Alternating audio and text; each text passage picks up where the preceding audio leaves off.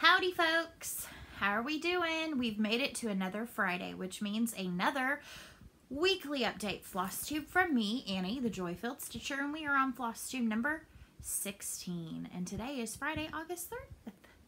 So, how's it going? How's everybody's week?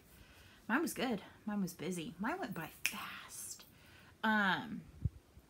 Yeah, another crazy hair situation. More carpool line. Yay! So if you watched my video last week, I talked about my escapades in carpool line. We had a gamut of stuff this week. The reason why I've been doing carpool line so much is one of my dear friends who I work with. She had kind of emergency oral surgery last Friday that did not go well and has not felt, and she was out almost all week. Was back Thursday and Friday and did not feel up to carpool line, and I was like, I'm going outside, because one Thursday was exceptionally hot. Today it was rainy and damp at carpool time, all day long, hot.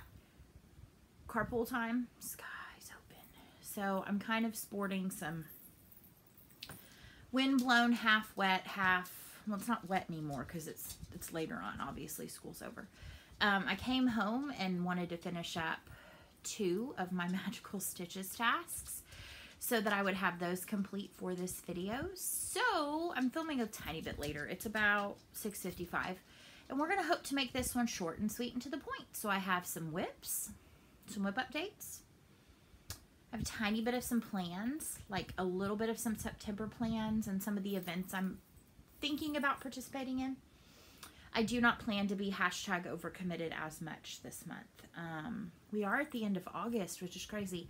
Next week, I will have some August stitching steps. Preliminarily, August was not a super good stitching month for me. I mean, I stitched. I had a lot of days I didn't stitch. But with back to school, it's kind of expected. But I feel like I'm now in the flow with school, so I can be in the flow with stitching. And then I have... so yeah, whips, plans, tiniest bit of stash that kind of goes along with some of the plans. So let's get started. So magical stitches, when we last talked, I was finishing up a 500 stitch extra credit, and the one that this task was for was number 1, and that was based on grop, and so it had to be your biggest whip. And I just, obviously this is not my largest stitch count, but they said it could be the largest, like,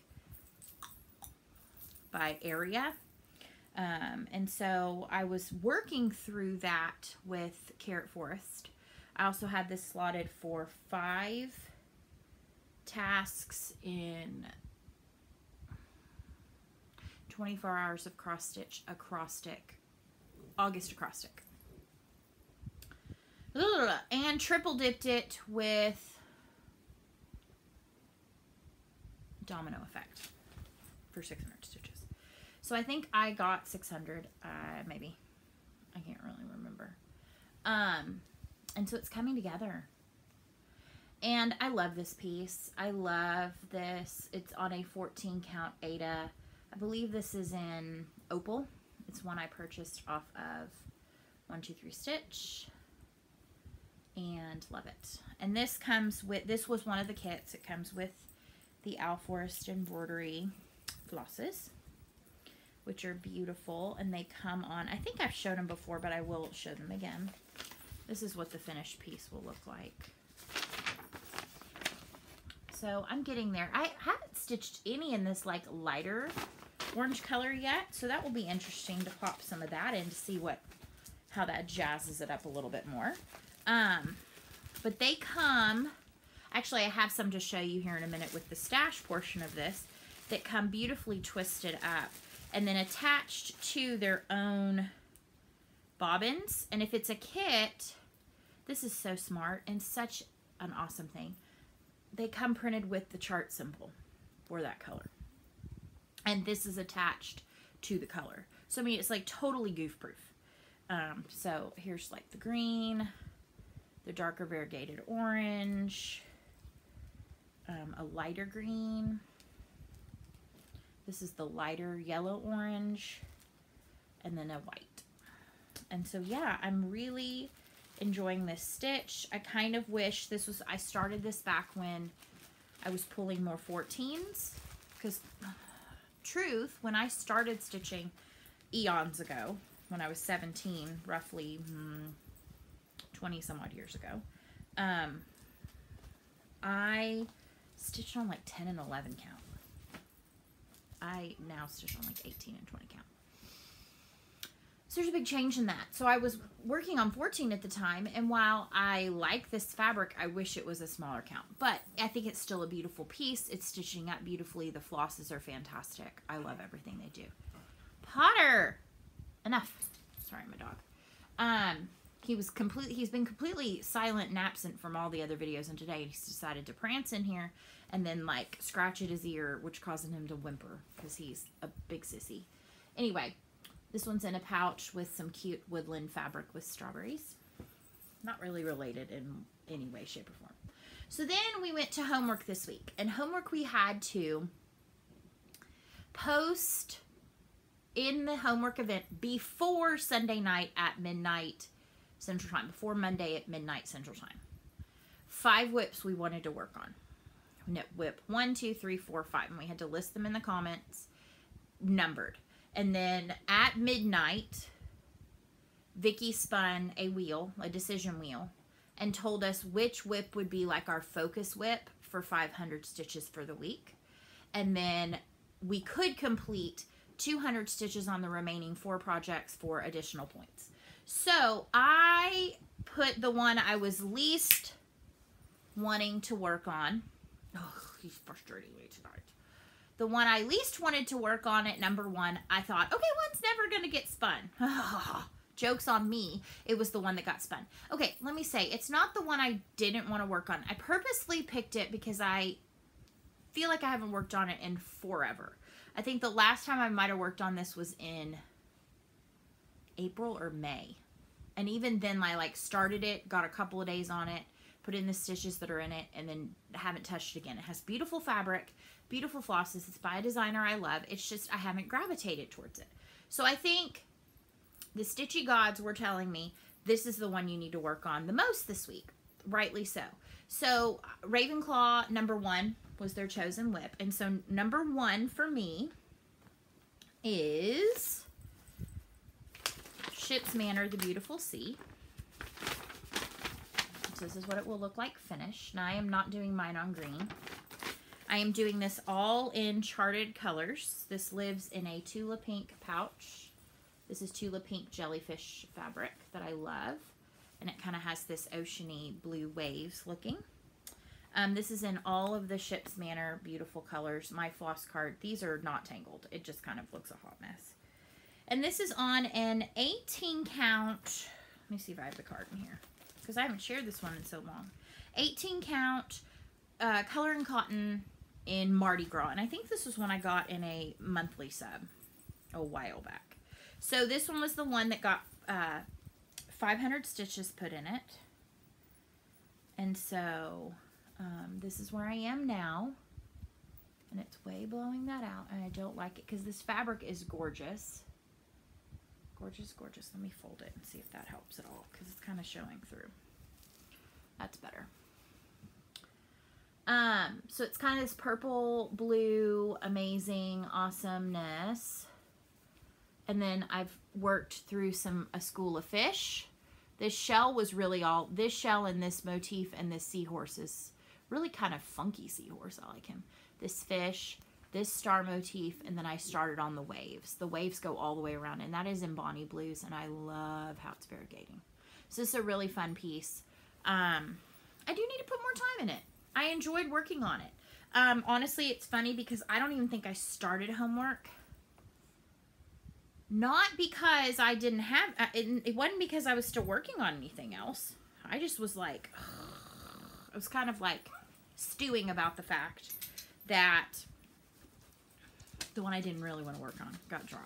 I had 31 whips. I picked 5. And of the 5, I thought, okay, well, I'm going to put this on there. Anyway, it's done. I got 500 stitches, and I really enjoyed it. And I am going to plan to have this come out more for some other things.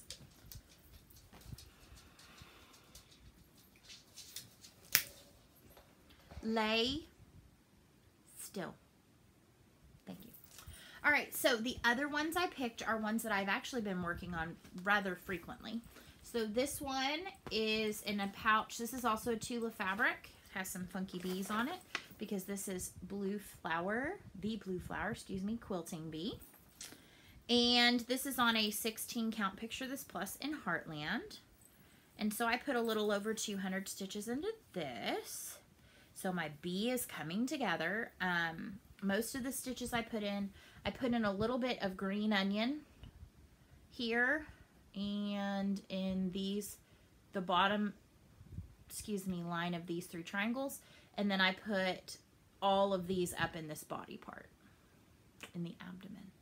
So I'm loving this. And so the bee will be, once the bee is finished, then there's Quaker motifs that make up the frame, the quilted motifs that make up the frame. So I'm excited about this one. And there's more on this here in a minute. I'm actually going to set this in a separate pile because I have more to say about this piece. So anywho, that was a fun one to add some more into. I love that piece. I love everything she does. And like I didn't just get the autumn drum. I just saw on Threads Entwined Instagram that she got some of the Blue Flowers Halloween patterns. I don't even like Halloween. But the Halloween acorns, oh my stars. I think I'm going to need it. Because I love that acorn one. Okay, so then I put 200 plus. And this is for my swap. This is Winding Stitches on Etsy. This is one of her tinies, her something. And this is the one uniform. And I am stitching this on a mystery grab bag piece from Color and Cotton that I believe is an 18 count. And it is in a Silks for You. I think it's PR 167 maybe? 067? I'm not sure. So anyway, I got a fair bit of progress on this week. So I had the center motif and from here over. So I added in some more. I love how this looks like a little lacy edge. I'm loving this. I love how the floss is variegating up. I think it's beautiful. So this is for a swap. I think I'm going to turn it into a pincushion, which will be fun, which will be a different finish I have not done before. So wish me luck on that when I get to that point. That has to be in the mail by the 21st. We are at Great Wolf already on the 21st. So I have until like the 19th to get that in the mail. So wish me luck. However, one thing I have noticed, a little story time. One thing I've noticed is specifically my daughter's after school activities have started to ramp up. This week or last week? This week before last, she had 1 class. No, 2 classes, excuse me. This week, she had 2 classes, and we kind of got in a good groove. And then this coming week, she adds in 2 more different activities. And then the following activity, we add in the last one. So she's got something almost every single day of the week. Now, we're not fully committed to all of those things. She kind of this year was like, I want to do this and this and this and this and this. Well, we're at like 2 different dance studios and a cheer studio. Plus she has church choir. That's a lot. So something's going to give, I think. I don't know what that is yet. We're going to try some things out, see what she likes. Already she's loving, this is going to sound funny, but she is in a acro dance class. So it's a lot of like tumbling with dance, which she loves. It's very contemporary based. And then she is in a baton twirling class, and she loves that. So I know those 2 are not going. Now, this next week, we add in a jazz tap combo class. She really wanted to do tap, so we found a jazz tap combo. And then this week also adds in a little cheer class. And then next week, we add in ballet. We'll see. Overcommitted. That's my hashtag of life, is overcommitted. Okay, so one of the other ones I worked on, I kind of had a blue flower feeling week. I kind of picked all my favorite projects. Current favorite projects. So I picked Spring Acorns as one of my other ones. So this one got 200 stitches. This is another one that's also on that same picture, this plus Heartland. This was a market day start for me. I'm trying to find my top. I think this is the top. can know by where I stitched and where I haven't stitched. This is the top. So a little bit of progress, and what's funny is the color I picked to progress on is, well, no, you can actually see it pretty well, is all of this, it's buttermilk. I think it's Gentle Arts buttermilk, and so all these little pockets of buttermilk. And I also finished up all the remainder of, this is Raspberry Frost in all of the little stars. Now, after the main, so each one of these gets filled in with more of this kind of alternating patterning, and then there's little cute squirrels on each of these sections, and then some acorns in each of those. So this has still got some ways to go, but I'm loving it. And the winter acorns is kind of calling my name. And like I said, the I hope she does a Christmas. If she does a Christmas acorns, I'm gonna die. Like, die the cross stitch death of awesome cuteness, awesome patterning. That would be pretty cool. Pretty cool. My husband just texted me and said, no lunch today. Someone took it. No Lunchable for me. His lunch, what he calls lunch, is actually his dinner at work because he works a 2 p.m. to 10 p.m. shift. So that sucks. That sucks. Like, karma. Don't eat my husband's Lunchable because he's going to come home cranky and a little hangry. And he's being so good about packing his lunch and not, like, not eating and then going and eating, like, after work or whatever. People. Not cool. I have a little fridge at work. Not that anybody at my job is going to steal my lunch. Like, truly. I work with some of the most amazing people. But, like, seriously, somebody's going to steal your lunch. Nonsense. Nonsense. All right, I got one more whip to show you. One of my faves. One of my faves. And that is, ooh, on the floor. Way over there. I try not to bump the tripod. Oh, I did it anyway. I did it anyway. Sorry, folks. But took you on a little miniature ride. All right, so this is HL's Moth by Kathy Barrick. I love this pattern too. I love them all. And I have so many other good patterns. I went through this weekend and was like, oh, I love that. I love that. I love that.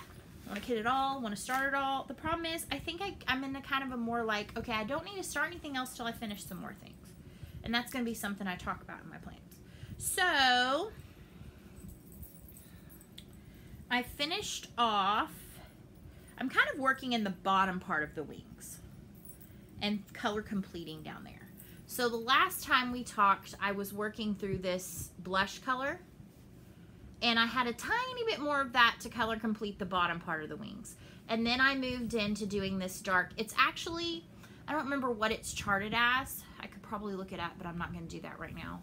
And the DMC conversion was 924. I went with, I didn't have 924. Shocking, but I didn't have 924. And so I used Weeks Dye Works Chesapeake. And so it's a little more blue-green. It does not show up at all. And I'm kind of wondering, because this has gotten it's gotten like kind of like when I was adding the weeks this time, it's kind of puckering a little bit more. And I don't know if that's because of my strategy of color completing, but it felt like the stitches were pulling more. Like, and I don't think my tension was any different. Weeks and I are not necessarily the best of friends. Weeks Linen and I are for sure not. And you know what sucks? Okay, that was kind of rude. You know what kind of stinks? I love the Weeks Dye Works gingham linens. I was like, yes, I'm going to stitch something in that. I tried it. Nonsense and foolishness. I mean, linen, period, is hard for me to jump on board with. So linen, period, is hard to jump on board with. Weeks linen is like, it's floppy. It has no, like, rigidity to it. So then you're like, ooh. I don't stitch in hand. I stitch on a Q-snap. But I was like, I got to get this drum tight, and it would not get drum tight, or it would get, like, distorted. And the gingham is so cute. I'm like, Weeks, you already have me, like, pulling my hair out because the floss knots more than anything else. Plus, I kind of like my standard length of, like, Houngenal Arts and Victorian Motto and all those awesome other companies. So like, I'm fine with cutting it off, blah, blah, blah. It knots for me. More than any other fancy floss, more than any other DMC, like even my old DMC, it knots more than anything else. So I don't know what that's about.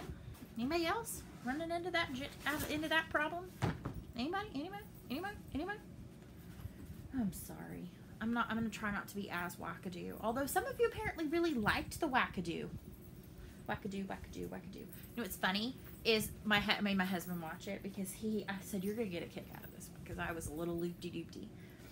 And he was like, okay, I'll watch it. And it was less than 30 minutes. So like, it's within his 45-year-old male attention span. And so I was watching it, and I said, well, you know, I gave the title of A Little Wackadoo Never Hurt Anybody, and I talked about how I was kind of wackadoodle throughout the whole thing. Well, the next thing I know, he's gone upstairs to, like, watch the Astros or something. Hit Swiss Man area is upstairs. And he cranks up the record player playing this old, like, honky-tonk song, wackadoo, wackadoo, wackadoo, wackadoo, and he's singing it. And I'm like, oh, my stars. And so I sent the daughter, I said, go upstairs and tell your dad to turn it down. I get his point. Okay, great. And she went upstairs, Daddy, turn it down. It's too loud. Next thing you know, they all come. The dog, the husband, and the child come down the stairs. And he's like, but I just wanted you to know I was thinking about you. And I was like, okay, that's sweet. But dude, I was loud. And it kind of, you know, like jolted me. Anyway. So, tangent. I went off on another tangent. So, let's chat a little bit about plans. And I'm going to make this abbreviated. So, for September, October, we've got magical stitches. And we've got extra credits. So, I'm going to attempt some of those. I was not successful in doing but about half of the July, August extra credits. And my goal is, if I get this uploaded and all of that, is to attempt to watch part or all of Order of the Phoenix, the movie, and Stitch. So I can at least get that extra credit task. I've completed that one every time. Well, except month 1, because I was not part of month 1. I didn't start until February. So that's my hope. Now, here's the thing. I realized that I was spreading myself too thin across too many different projects for too many different tasks. So, you know, I'd created a WIPGO board. Thank you, Justin Murray, for sharing that and your wonderful ideas. I created one. What I did was I put all my WIP numbers into a wheel, spun them, and that's what gave me the ones that filled the board. Came up with goals for each. It's very similar to her process. And I went ahead and for September spun a wheel or did something, random number, whatever. Oh, I have a tiny Cision wheel that and I think I got this from Sammy J. WIPGO, and then 1, 2, 3, 4, 5. So I came up with 2.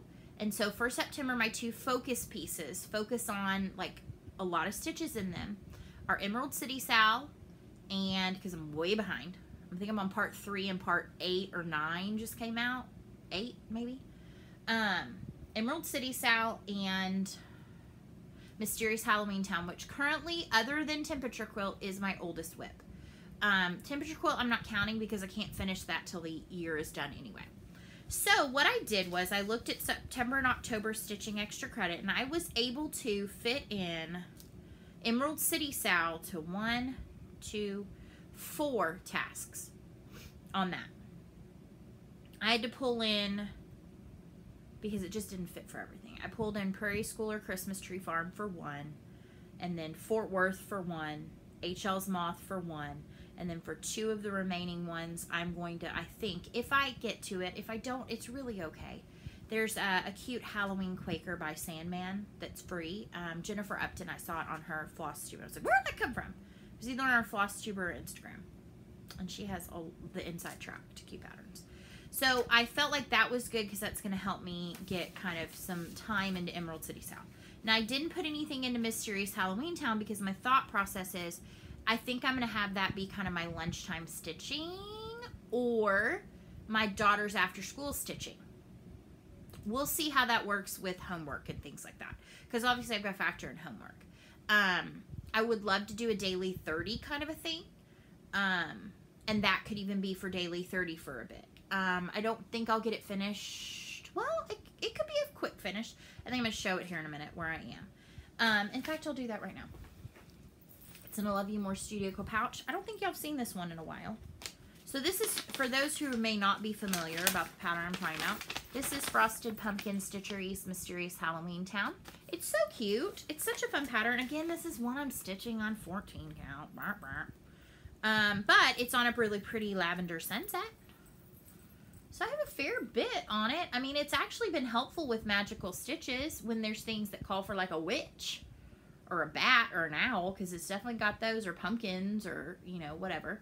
So I'm stitching it in mostly all the called for. So I think I had to do one change on the purple and on the pink because they were not showing up with my fabric, being the fabric choice I made, which I love my fabric. So yeah, I'm going to focus on that a bit. So you'll be seeing a lot more, hopefully, of that. And then Emerald City Sal.